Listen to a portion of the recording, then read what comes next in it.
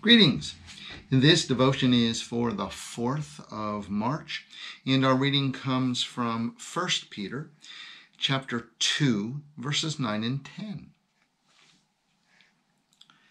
But you are a chosen race, a royal priesthood, a holy nation, God's own people, in order that you may proclaim the mighty acts of him who called you out of darkness into his marvelous light. Once you were not a people, but now you are God's people. Once you had not received mercy, but now you have received mercy. The writer is speaking to the Gentiles, and for so many generations, especially by the hardcore Jewish people, they were rejected. They were cast aside because the Jews considered themselves the favorites, the chosens, right? I think we've all felt like Gentiles. Right? Cast aside, not good enough, that kind of thing. Maybe we were the last picked in gym class. Maybe we didn't even get to go to the prom. Maybe we've been passed over for promotion. You see what I'm saying? Right? We felt this way. We know it's not a good thing.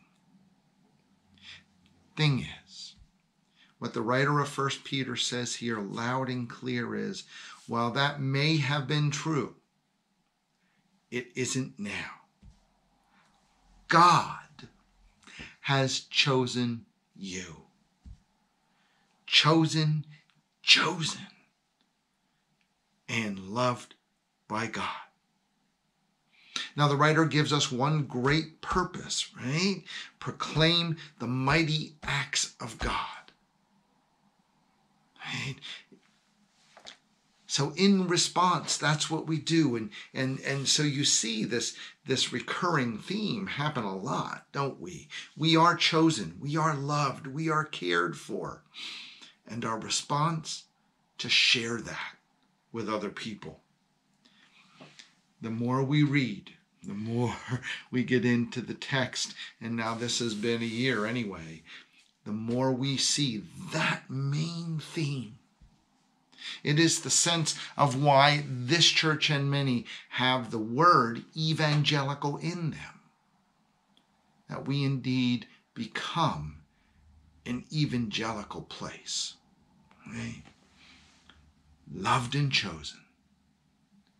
And our response in love is to share that wonderful news. Let us pray. Dear Lord, Heavenly God, help us to accept and rejoice that you have indeed chosen us.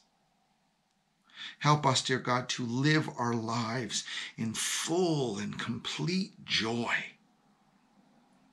We can know we've been chosen by you. Heavenly God, we pray for all those who struggle with illness, and we pray for support and healing power for them, as well as support for families who long to support them and be by their bedside. Dear God, in this time of pandemic and COVID-19, dear God, we pray that you would speed the vaccine to a world who desperately needs it. Help all to receive this vaccine, dear God. Protect all who struggle with it, who recover from it, and the frontline people who help those who are struggling. We pray all this through our Lord and Savior, Jesus Christ.